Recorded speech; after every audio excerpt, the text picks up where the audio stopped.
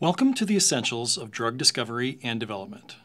This course will provide an overview of how new medicines are conceptualized, created, and developed into new medical drug products.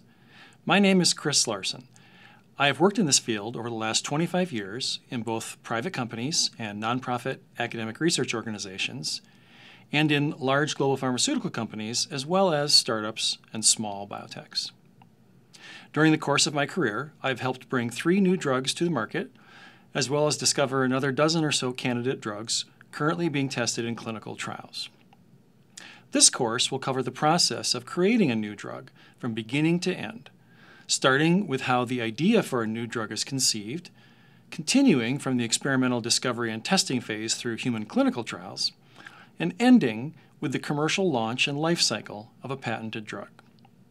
For each of the 9 modules of this course, you will focus on key learning objectives for that topic, and will be aided by a weekly exercise specific for that topic. This course is designed for a wide range of student backgrounds, including working professionals, graduate students, and upper year undergraduate students.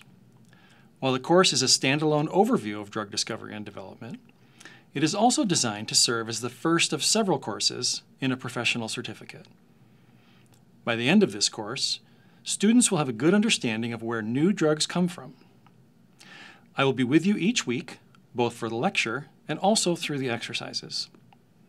While this is an online asynchronous class, there will also be several optional live online office hours throughout the course, at which time you will have the opportunity for additional questions and discussions with me.